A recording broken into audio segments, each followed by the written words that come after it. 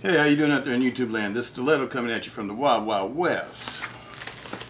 Today, we have another one coming from Tactical Edge LLC. Another eBay purchase. So let's get busy. Hope everybody's doing okay out there. Opening up today is my clever girl. Okay, here we go.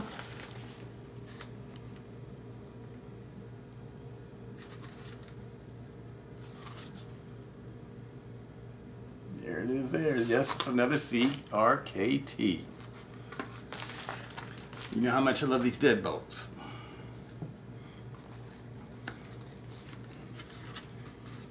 Let's see how we're going to open this up.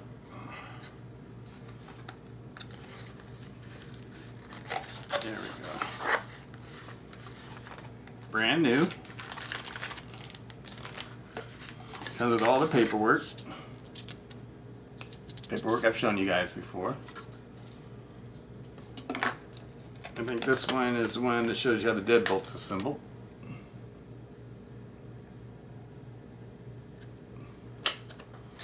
And this is their literature, sort of a little bit comedic.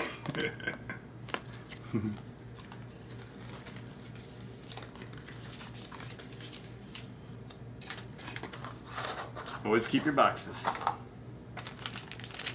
And here it is.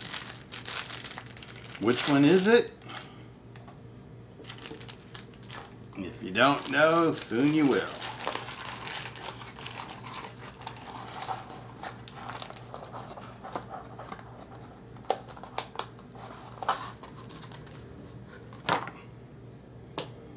It's the Seismic, the black one.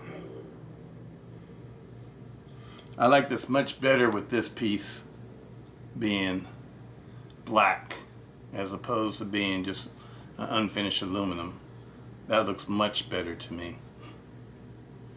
As compared to my other Seismic. Still haven't released, I forgot to release this video. I've had it for a while. That's my other Seismic. This is a comparison. I like this one better.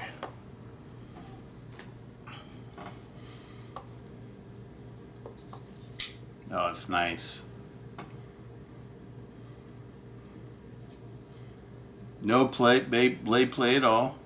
But I have found though, if you play with these a lot, and if you fidget with them too hard, flick them out too hard, should I say, they will start to have a little bit of blade play, up and down. Because I don't think the deadbolt self-adjusts. Just something to be aware of. You may not want to play with it too hard if you want to keep your blade solid. See, this one has a little bit of, just a little nick, a little tick. And I think it's the deadbolt that causes it, because the deadbolt wears out. It'll start to wear a little bit, which will give you a little bit of up and down blade play. Because it's a softer metal, I think, than the liners and the blade. But I still love it. I still love it.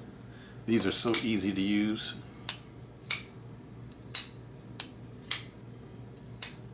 Awesome blades. Yeah, we're not talking about that one today. Let's read the specs on this one. Blade length 3.969 inches. Close length 5.457 inches. Overall length 9.438 inches. Blade material 1.4116 stainless steel. This German corrupt stainless steel. Blade thickness 0.148 inches. Blade style drop point. Blade finish black PVD. Handle material G10. Locking mechanism deadbolt. Pocket clip. Tip up right carry. Weight 6.3 ounces. Designer Flavio Icoma. Flavio Icoma. Flavio Icoma is the one that designed this, the deadbolt lock too. These, I think, feel a little bit better in hand than the Clever Girl. As far as the ergonomics, I like these a little bit better. Some nice looking serrations.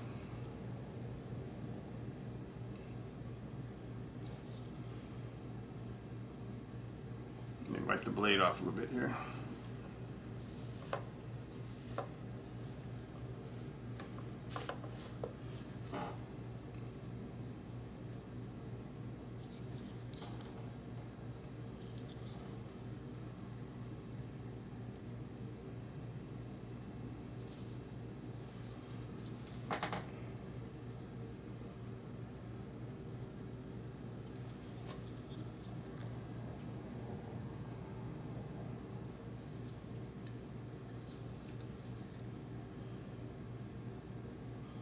Absolutely love it.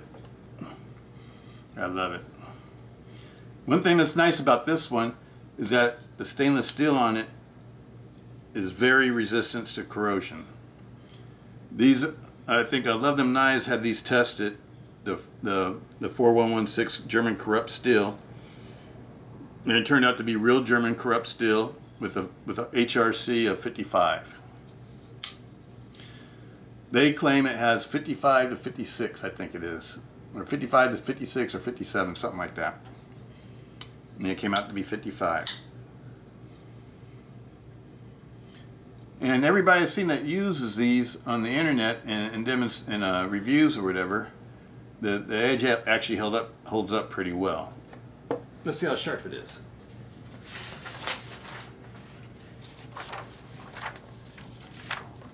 PowerMadHeadBanger is the one that turned me on to the Deadbolt lock. PowerMadHeadBanger. Oh yeah, it's sharp.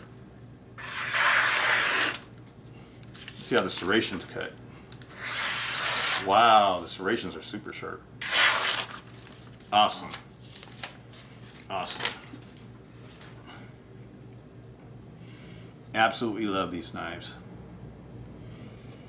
Just pull out all my ones that I have.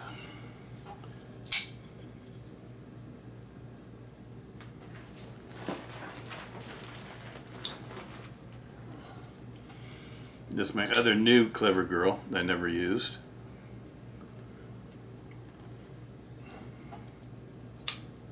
And this is the one that I've been using. These are going to be my collectors. This is the one that gets used. That's my CRKT collection. These are all my CRKTs. They're the only ones I have. I love the Deadbolt. The Deadbolt is super easy to maintain. It's super easy to break down and take apart and clean. It's probably one of the easiest knives easiest lock types to maintain that I've come across for a locking blade knife. Absolutely love them. I would recommend any of these. These are going for $99 now on the CRKT website, and you also can find them for $90 to $99 or so on the website, on eBay or whatever, and other places too.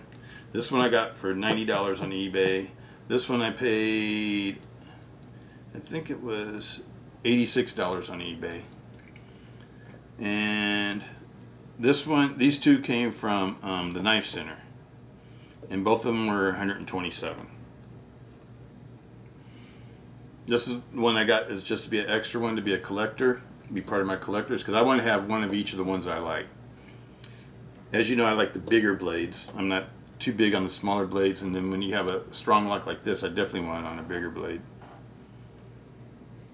I like the way this is all blacked out. All the screws and hardware are all blacked out. The stainless steel liners, it has full stainless steel liners. And on this one, the stainless steel liners are exposed, whereas on this one, they're embedded. Oh, wait a minute, no, I'm wrong. I'm thinking of another knife. Never mind. These are exposed too. Think of another knife.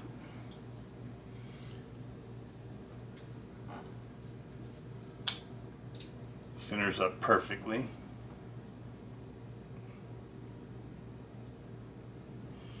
But like I said though, if you're real hard on your knives, and if you like, if you're gonna bang on it and do stuff like that, this lock type is not self-adjusting, so you will wear down the lock a little bit, and you will develop a little bit of up and down play. That's my experience. Now this piece should be an easy piece to replace. I've written CRKT about this one, and then it's developed a little bit up and down play, blade play. Now I'm going to see if they're going to send me a new deadbolt.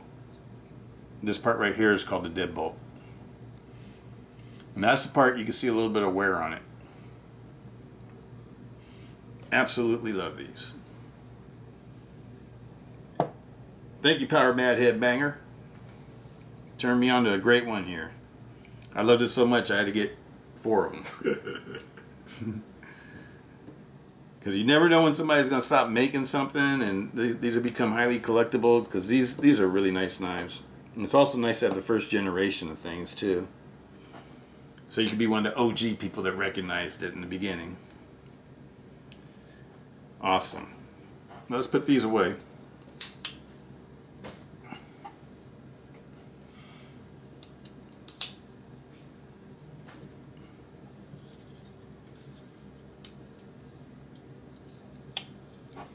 Yeah. Absolutely nice.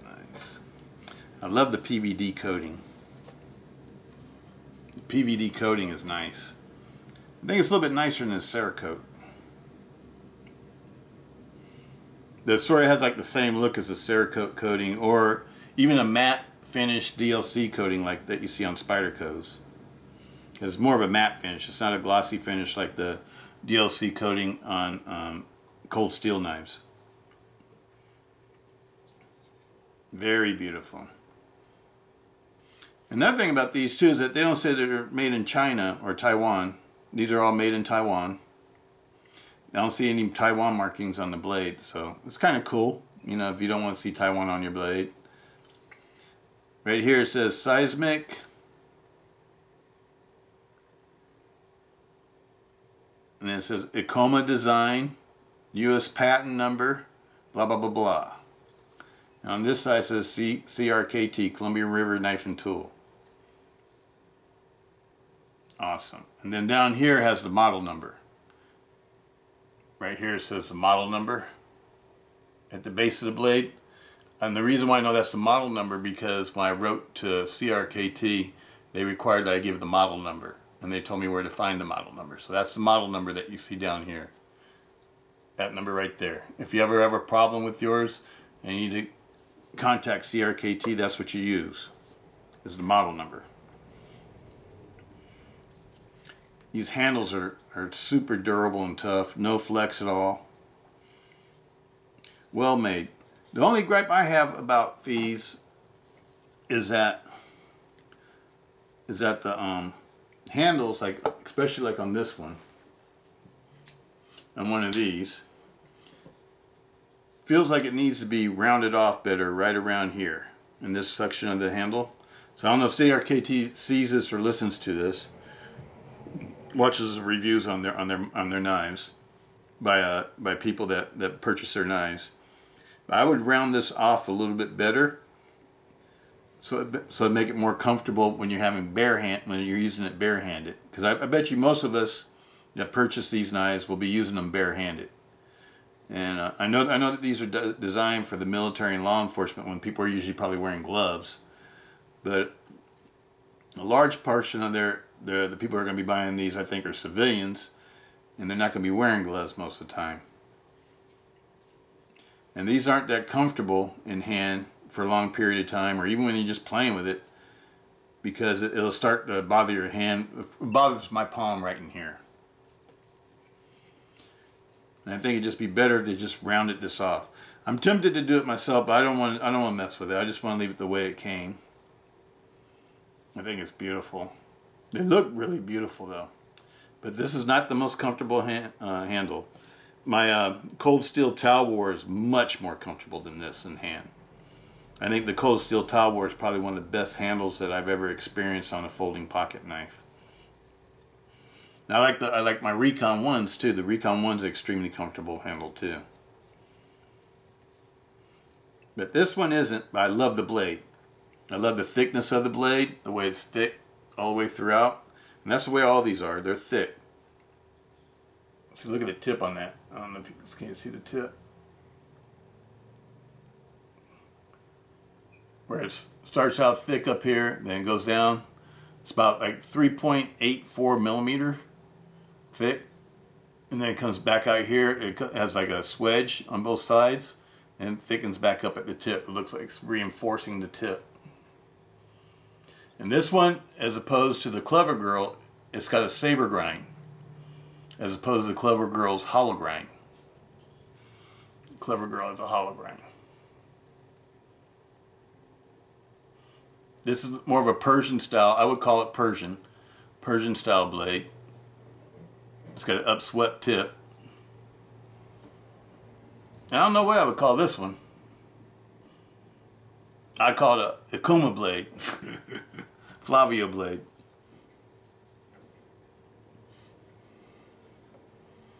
Sort of like a reverse Tonto, sort of.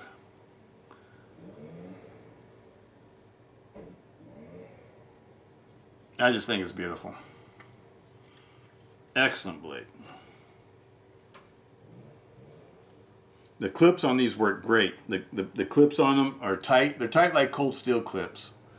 So like I've been carrying this one of these. This is the one I think I've been carrying. Yep, that's the one I've been carrying. And the clips, this one is like, it's real tight like a cold steel clip. It won't fall out your pants. I don't care if you have your pants are upside down and they're being shaken or whatever, it still won't fall out. So it is a little bit of a pocket shredder. If you're to take this in and out of your pocket constantly, it probably would wear down your pocket. But you know, that's the way I like my clips to be, because I ride motorcycles. I don't want it to fall out my pocket when I'm riding down the road. Because a lot of clips, like the Spyderco clips on my Spydercos and my what other knives? Spydercos and Benchmades, they have sort of loose clips. A little bit too loose for my liking.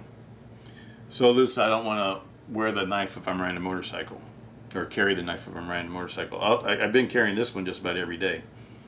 It went to work with me again today. I really shouldn't be taking a big giant blade like this to work. I just don't pull it out. Don't use it in front of anybody. But I just been wanting to see what it's like to carry it all the time. It carries real easy. I forget that it's in my pocket, to tell you the truth. Even though it's 6.9 ounces and this one's supposed to be 6.4. Let's weigh it.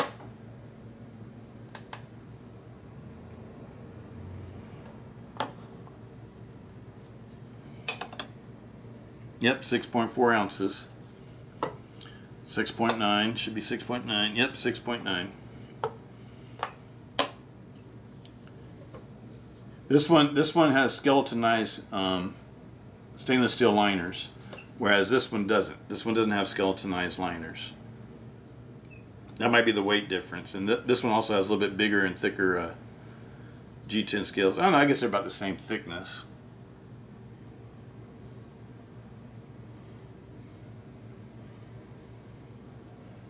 Very cool. This one doesn't have a lanyard hole. This one has lanyard holes. So if you want to apply, clip on a lanyard, you can do it on this one. You can't do it on this one. I'm not a lanyard person anyway, so I don't really trip on that. I know a lot of you guys and gals are. You do like your lanyards. And this would be better for this one. The cool thing about this one to me, the reason why I wanted both of these, is that this one's D2, and this one's the German corrupt steel. German corrupt steel is often used for cutlery, kitchen cutlery, and it's highly resistant to corrosion. So this one would be hard to rust, especially with this PVD coating. That one's not going to rust. You have to leave it in some moisture for a long period of time, probably before, maybe salt water or something before it starts rusting. But this one I would never have to worry about it rusting. So if you're ever into an area that's humid, highly humid, or has a lot of moisture, or near the ocean or something like that, probably one of these would be better for you, because you wouldn't have to worry about corrosion issues. It has jimping on the back, and that's about it. A little bit of jimping back here on the what do you call it? On the back spacer. This one, the jimping for this one is pretty much the scales. The scales are your jimping, and it has, you can feel it all the way around. I think it's a little bit too rough around here and under here. You adjust these with a detent screw. It's a T6 right there, the shiny screw. I don't know if you can see that right there. That's how you adjust your detent. You use a T6 to adjust your detent. The pivot screws are T8. And the pocket clip screws, I think, are T8 also. I've never taken off the pocket clip. It said that it's only right side carry, but it looks like you can switch this over to the left side too. Both of these are like that.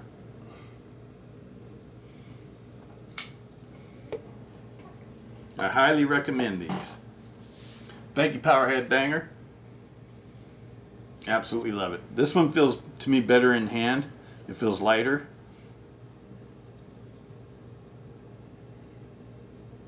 The balance is perfect on it.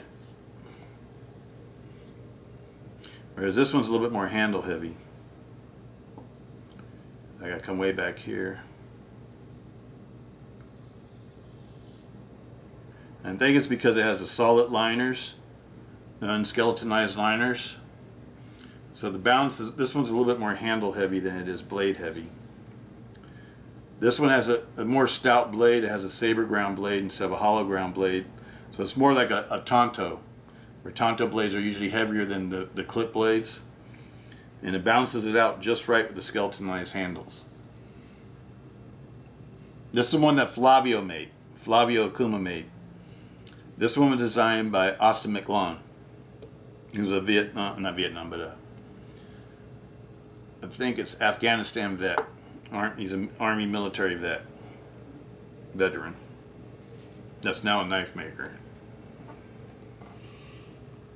Flavio Akuma, he's from Brazil.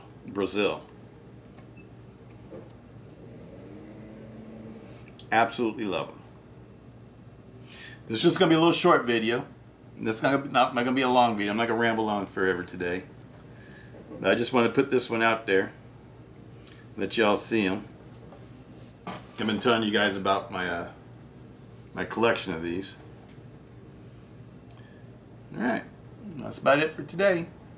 Peace. Stiletto. Have a great one. Stay safe.